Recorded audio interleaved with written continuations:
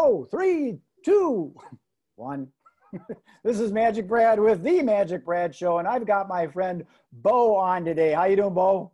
Fantastic. It's fun interviewing people that are local because, like I mentioned before, I've been doing this for a while, and I end up getting people in Bali, Indonesia, and Singapore, and France, and United States. But now you're in my hometown. In fact, don't you live in like Plymouth?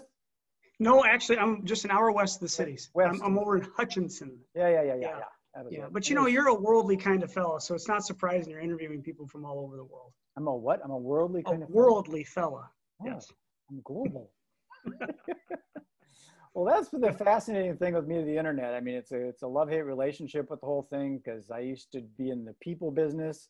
And then back in the 90s was when I was doing my event planner expo. And then in 1998, the internet came along and it really disrupted the in-person meeting. Everybody started trying to go .com, and you know what happened with that?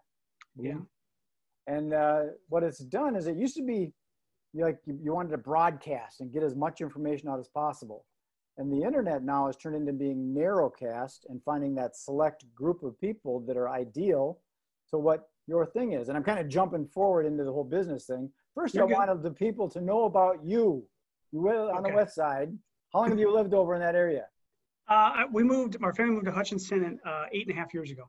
Yeah, okay, so you got some fairly deep roots there. And family, you got married and got kids and all that kind of thing? Yeah, married for 18 years, I think now. 3 daughters. And so, yeah, busy.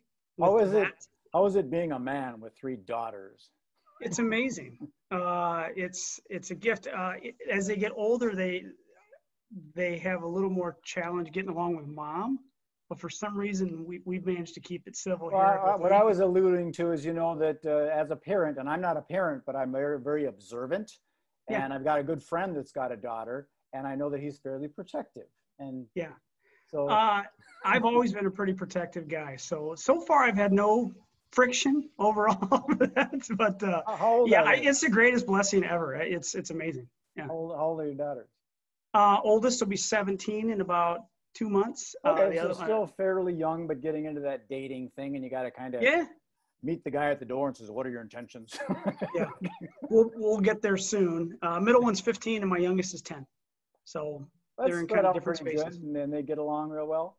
They do. It's phenomenal. Yeah. Matter of fact, this quarantine, this COVID-19 thing is just forced that much more togetherness, and they were already really close. We don't have any other family nearby, so we just kind of have each other. And we leaned even more into each other. And so it's pretty awesome. Well, that's really good to hear, because I know that sometimes they have that sibling rivalry thing. And I never had any issues with any of my brothers. I got 1 full brother, and then I got 2 half brothers and 2 half sisters. And we never had any issues with anything. But sometimes you get these families and they're at each other's throats. It's really, really weird. It's like, your family, man, chill out. Yeah, right on.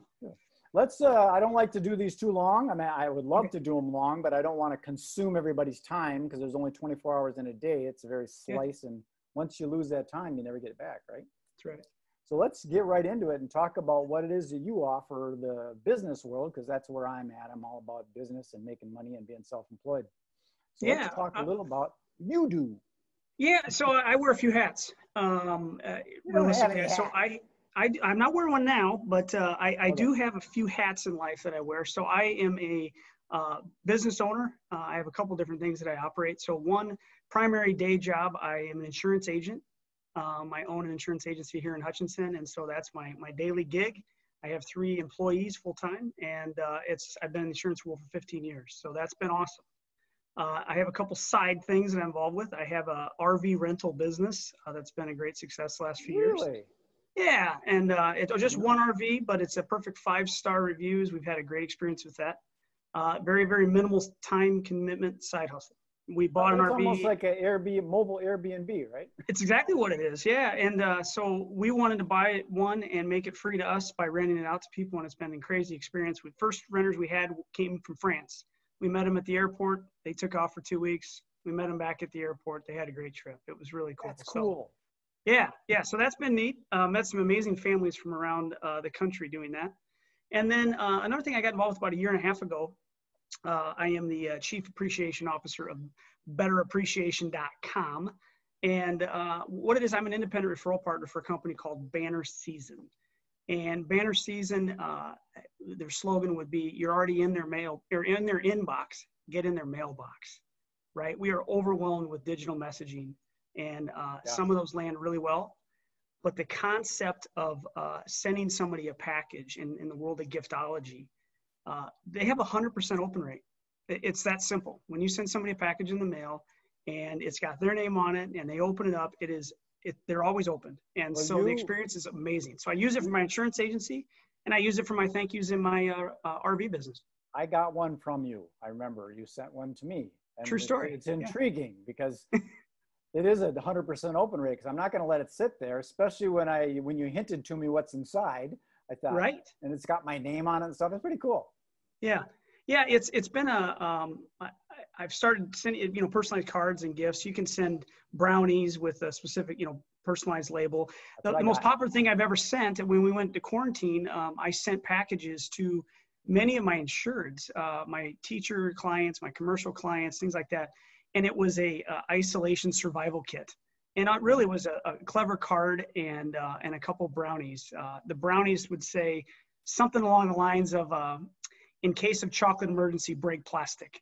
And I received message after message after message from people saying, today's the day the plastic is being broken. So was that you that put that together, or was the corporate, they packaged it up for you so you can just kind of... Yeah. Oh, great question. So here's the way it works. You can use your phone, you can use tablet, you can use a computer, you create the order. You can buy designs that are already in the store, if you will. It's like an Etsy store internally, or you can be super creative yourself and make it from scratch. I found a design that was much better than anything I could have come up with myself, purchased it for a couple bucks so I could have lifetime rights to use it. And then I add those items to a cart, pick my recipients from 1 to as many as I want, might be 1,000. And the system will automatically place the person's name where it belongs on the item, and it gets shipped out with my return address with no other labeling or packaging. It doesn't say the company. It came from me. So I become a hero, and it's pretty cool. See, when I saw you and the way you introduced that thing, I was very tempted to start it, and I haven't done that yet, but I'm definitely on the edge, because it was so easy the way that you did it. I mean, we just talked on the phone. We didn't talk, we were in person. We were in person, yeah. So I can literally send a link to somebody to fill out their name and address. And when they complete the link, the order is created. I don't have to do anything else. I can send a text to add somebody to a list. There's a lot of different ways, which is pretty cool. So that's just a side part of it, is the automation's amazing. I have dozens of customers that are retail.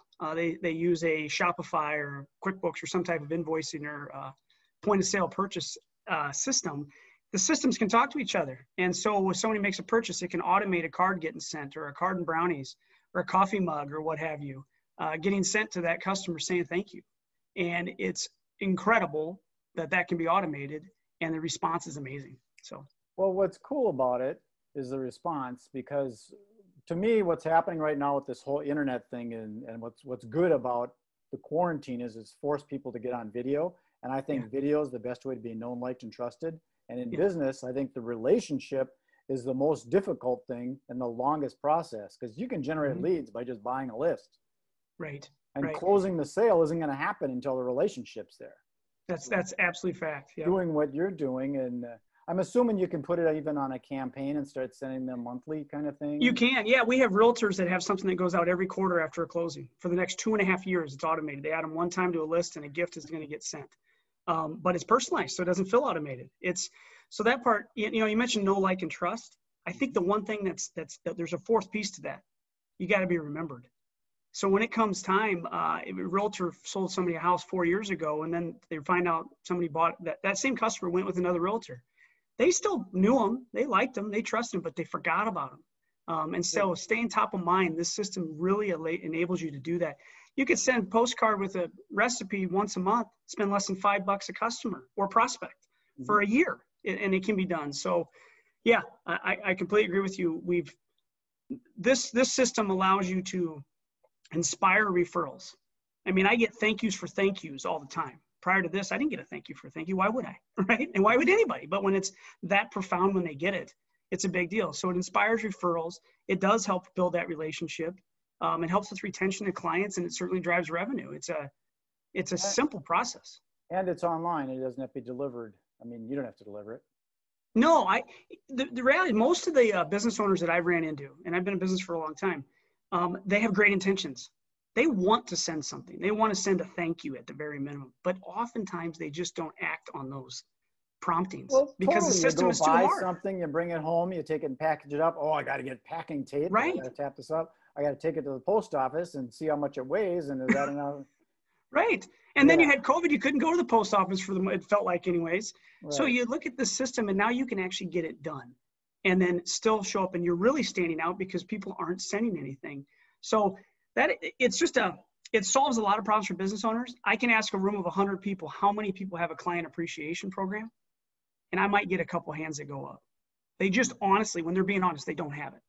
And this system will do it for them. It just takes a few minutes to get it set up. You talk about the ease of it. I remember when I was doing my magic business full time back in basically the 80s.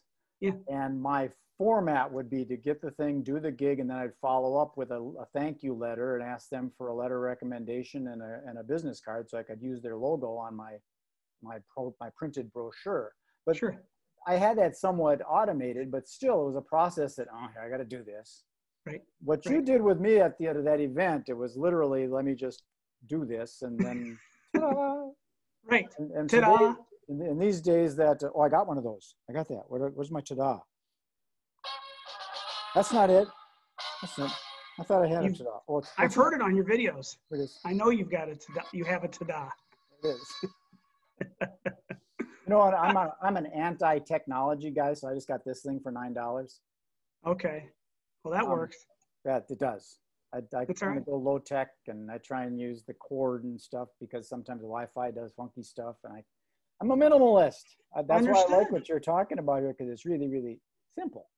Yeah. Yeah. Yeah. Thanks for asking about it. It's been a really fun thing. It's helped me. I mean, I leveled up my retention in my agency went up. My satisfaction scores went up. My first year retention of clients went up by onboarding people with a surprise thank you package.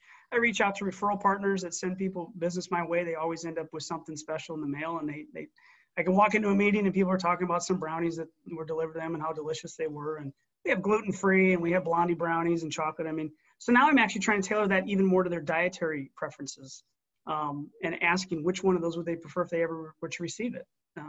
So yeah, I can send gift cards and all those things too. They're not personalized, so it's not the same thing, but it can be done. So, yeah. So the big question is, how do we get a hold of you? In case that sounds interesting, how does that work? How do we get a hold of Bo to do that? Great question. So there are a couple different ways. You could go to my website, and that is betterappreciation.com. And you will be able to see a little bit more about me and maybe why I use the system. I created a website with a business partner. So I could showcase that. And there's some pages for insurance professionals, insurance and mortgage, network marketers, and for realtors, but it really can be used by anybody. There's a free account option. Literally free. You just use it as you need it. Well, if you got a big family, you could use it for your family reunions. Yeah, true. You can use it for so many things. I'm involved with a few nonprofits. We use it for that. You can use it. It's got a list builder service. You and I talked about that once upon a time. You can go buy a list for anybody, right?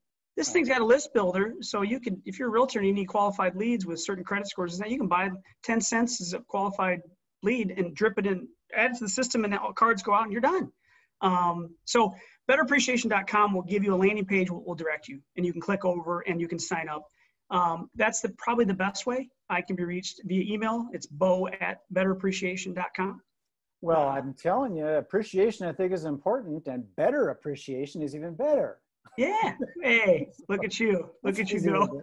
Hey, that's my thing. I know how to blend stuff together. Yeah, I see that. I'm a Gemini. Okay. What's that? I'm a Gemini too. Yeah. So my brain maybe that's why we hit it off. That way. That could be it.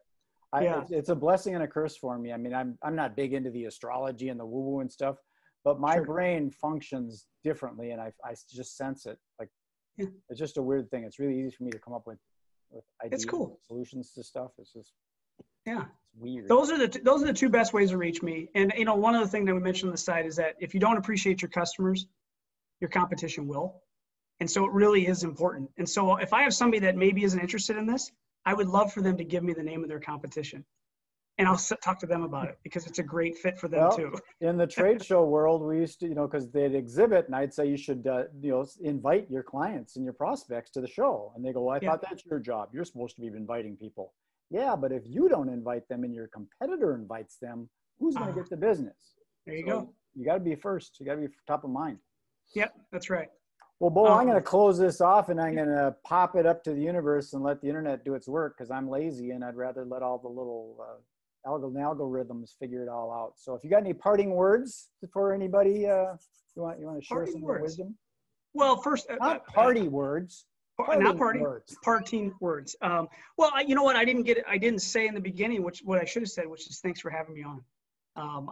We met about a little over a year ago at the first AGC event, and obviously we haven't been able to meet in person, but for the opportunity just to sit and visit with you, I've watched some of your things. I had Michael on a couple times. I watched those, and so thanks for the opportunity to share what I can bring. And if you want to do some more of these, and maybe like what works really good for doing this kind of thing is doing a series. I've done a couple of these with a series of 3. Because to me, it's like plant the seed, nurture the plant, harvest the fruit. That's how this thing is. Like the first one might be about, how do you generate the leads with the app and all that kind of stuff. The second part is, how's the relationship built? Well, it's when the thing gets sent and they appreciate it. And then how's the close done? Well, they're going to appreciate you so much, they're going to buy insurance from you again. Yeah. So. Well, I suppose the last piece is that I've followed you, and I know that you are a fan of affiliate marketing. There's an affiliate angle with this company as well. So we have people that have their packages paid for. And if you so want to stay on, maybe that's for round 2. I would like to talk to you about that. Because the thing with affiliate marketing, here's my summary of this when I told you about how it disrupted the event industry. Yeah. When the internet came along, it basically kicked the middleman out. And it gave people access, the consumer got access to the manufacturer. There's a direct connect there. So it said to the middleman, see you later. And it disrupted a lot of the people in the middle. And then this company, what's it called? Amazon. They stepped into the place, and that's all Amazon is, a big giant affiliate for services. And what's happened with this COVID thing is it's made people go, you know what? I don't have a job anymore. I'm at home. What am I going to do? And I believe that affiliate marketing is going to be the next 9 to 5 kind of gig, because you can sell anything online and earn a commission from it. I've seen commission or affiliate programs for private jet rental, solar installation, bridesmaids dresses. There's a lot of online marketing and things. Target stores, Pepsi, Coca-Cola, Ben and Jerry's, they all have affiliate programs. Wow. You can make a living by just bridging the gap. That's all you have to do. And you don't have to deliver, you don't have to store, you don't do nothing but make the connection. That's all you got to do. So yeah, I need to learn more about that from you. I'm going to turn off the recording. We can have a chat. Okay. More in depth, because it's fun talking. I don't get to talk to anybody anymore. Agreed. Thanks again, Bo. I appreciate you taking the time today. Peace. Thank you, MagicBrad. Appreciate it.